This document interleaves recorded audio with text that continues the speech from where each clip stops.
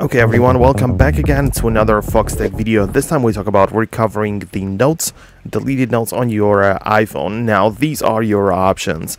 The first one is to go ahead and go to the Notes app, and you can go ahead and come back to the folders, and you should be able to find the recently deleted folder in case you have ever deleted one. So in case I'm gonna go like this, you can see that deleted notes are now moved to the recently deleted folder where they're going to be for 30 days. So when I come back, I have a folder with recently deleted and I can recover it like this. So yeah, this is something that you should try at the beginning to see if the notes are not there. However, if you cannot find them here, chances are that you're going to have the older versions of the notes available on iCloud.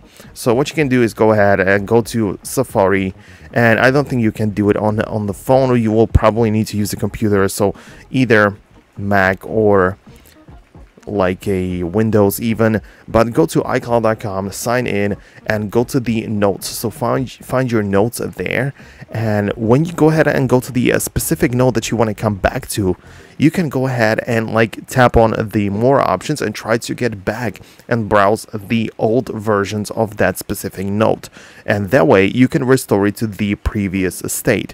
However, this only works if you sync your notes with iCloud. If you don't do that, then you will not have the option to come back to the original versions.